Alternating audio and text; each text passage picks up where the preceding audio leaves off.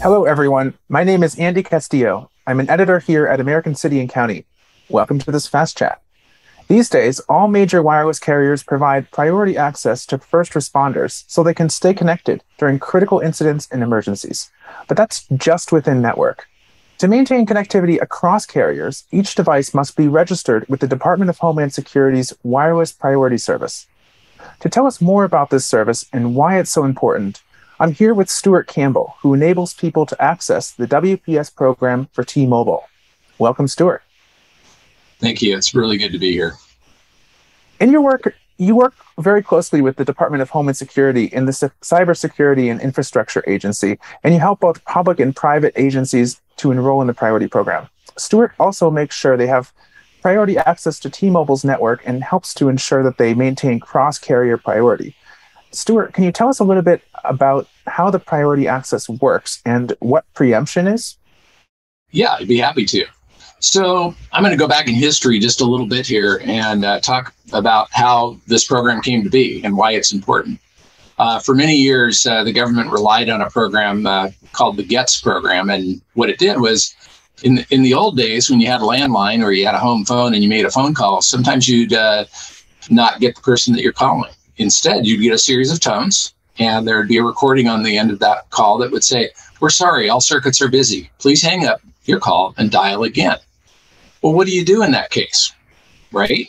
So what they had was, for registered people in the GETS program, they had a hard card, and that card would enable them to have an 800 number to call. It would have a personal 12-digit PIN, and then they could dial the number. So in that case, they'd hang up, they'd dial the 800 number, they'd dial the 12-digit PIN and the 10-digit phone number, and their call would be recognized as a priority call. Okay, and that's how people got through congestion before cell phones came around. And it worked really well up until the 9/11 terror attacks. And during the 9/11 terror attacks, it was the first huge mass casualty event. First responders were there, where they were using cellular phones as their primary mode of communication during that emergency. Well, all the towers were saturated because not only were they trying to communicate, but everybody who was impacted that day by the terror attacks were also trying to communicate with their loved ones and, trying to get in touch with people or, coordinate amongst themselves. And, that was recognized as a problem during that event. But then there was a commission afterwards, the 9/11 Commission, which was a congressional inquiry into what could we have done better? What do we need to improve? And what was recognized was we had to come up with a wireless version of the GETS program. And what that meant was they came to the carriers and they said, how can we do this? Because the one thing you can't do when your cell phone doesn't make a call is you can't make an 800 call. That was the shortcoming in the previous program. So what they did was they created an enablement of our towers to recognize a priority cell phone. All right. And so instead of having a card that you could use on any phone, this time it was actually the device that was enabled for priority. The device would be recognized by the tower. The tower would allow that phone call to go through by dialing *272, which is the invocation. I make a call, it doesn't go through. I go, I need to dial *272. And that's how phone calls are recognized for priority on wireless devices. So more or less, the program was started out following 9/11 in response to just over congestion of cellular networks. What more should we know about WPS? Well, it's evolved over time. So in the earlier iterations of the program, there was a couple of shortcomings. One was capacity. With the old 2G technology and then 3G, there was only so much priority to give out, so to speak, at a given tower. And so the program focused primarily on command and control structures within first responder and government agencies. But over time, as cell phones have pretty much replaced most office phones and most home phones, everybody has a cell phone. And obviously, the systems that carry those phone calls have also become much bigger. And what we've done is we've programmed in the ability to provide priority to more people at the same time that the government realizes there might be far more people that need to respond during a time of emergency than just the 10% at the command and control structure. So if you think about a policeman on the beat, They're just walking down the street. They're not part of the command control structure, but they're at the crowded tower. Well, they need priority too. So the guidance from CISA and Department of Homeland Security over time has broadened their recommendation for use, which has been overcome by two things. The one is the capacity, and two is the administration in order to provide the WPS service to more people. So I think covering government for as a journalist, I've heard a lot about, prioritization, especially over the last few years. It feels like carriers are really putting a big focus on it.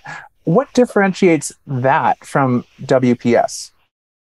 Well, there's basically three major carriers these days, and we all provide priority access and preemption, and we all provide WPS. So we have an equal footing. The only difference is the way that T-Mobile has chosen to recognize priority access and preemption on the T-Mobile network is different than the way our competitors have done. And what I mean by that is we decided the definition of who should get priority access and preemption fell exactly in line with what qualifies you to be a WPS user.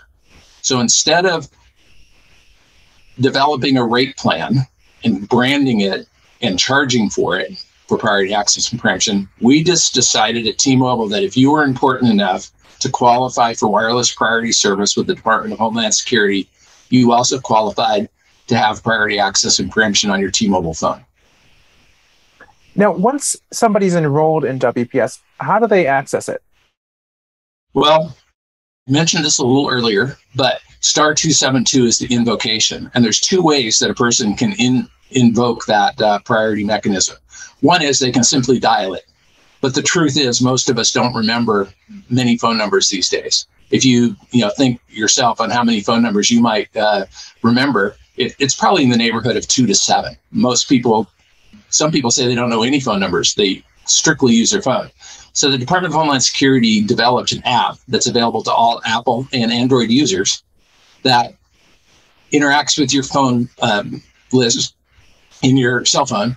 And once you open that app, you can look up a person in your contact list. You can press on that person, and there's a button down at the bottom that says WPS. Then it does the dialing for you. Interoperability is a huge concern among first responders. During an emergency, it doesn't matter what carrier is being used. It just matters the call gets through. Why does T-Mobile focus so much on the WPS program? I'm glad you asked that question. It's really important. And I talk to people all the time that when we register them for WPS, which gives them the ability to be able to dial star 272, that star 272 is only there for one use, and it's when there's congestion on another network. If you don't have WPS, it doesn't matter which carrier you have. Even if I give you priority access and preemption on my network, it doesn't mean that once the call leaves that network and goes to a landline system or another one of the carriers that they'll recognize that call as having priority. By dialing star 272, and more importantly, giving you the capability to be able to dial star 272, you can mark your call with priority. And what that means is once it leaves the AT&T network, the T-Mobile network, the Verizon network, it doesn't matter which network it is, all three carriers work the same, that call will be recognized as a priority call by the other carrier too. So, in other words, it's sort of like your AAA card. Your car stops on the road. You don't really care why it stopped, but you need to get somewhere else fast. You can use that card. That equates to star 272 to get that call to the destination that it needs to go to. So what does that really mean in the end? I have my device. I make a call. It goes through. I don't really care. It worked. It doesn't matter how T-Mobile did that for you. You're glad your call went through. And in most cases, by having the WPS feature on the phone and enabling priority access and preemption, your call will go through if T-Mobile is congested. But in the rare case that the other system you're calling to is different than your own, it's one of the other carriers or it's a landline, and they're congested, the only way to get through that congestion is by dialing star 272 and putting priority markings that are recognized throughout the telecommunications industry. If you're on another service or on our service without that WPS feature and don't have the capability to dial star 272, there is no way for you to get that call through the other system. I mean, it seems like it's a really vital program. I mean, for first responders, but is there anyone else that maybe could access this? Is this exclusively for, firefighters, police officers? Who else can access this service? I'm so glad you asked that. Literally, the entire United States infrastructure, the critical infrastructure of the United States is eligible to have WPS in their phones. As I mentioned earlier, it was sort of had a narrow focus at the beginning of its inception for mostly first responders and state and federal, local, tribal agencies. But we've realized that, for instance, the transportation sector is a big part. If we think back to December when all those flights were canceled, when we had system outages at the federal level, there might be a need to provide priority to the people that are trying to get those people through the airport. At a school district, unfortunately, one of the things that we live with right now are mass shootings. And if you think about a mass shooting, there's going to be a lot of people involved with the response to that mass shooting that are part of the school district, not just the first responders. So what we want to do is we want to put a priority fence around the people that need to communicate during a time of emergency. And if needed, we can exclude people that aren't part of that response. And last question, why does T-Mobile prioritize this so much? Well, we think it's the right thing to do.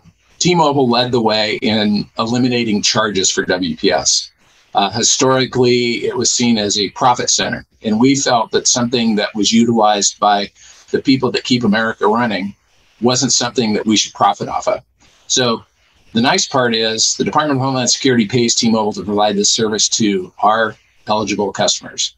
We do not charge you a dime for it. And on the same note, if you have something that's available that makes your service better and helps you to communicate better during a time of emergency, we feel it's our job to get out and talk to people about how to register for it, sign up for it, and know how to use it. So that's why we have put this as one of our top priorities with the WPS program. Well, thank you for talking to us, Stuart. The WPS service is certainly an important program, and everyone who serves in critical roles should definitely know about it. I look forward to continuing the conversation. And thank you to all who are with us for this American City and County Fast Chat. I hope you'll join us next time. Thank you very much. You guys have a great day.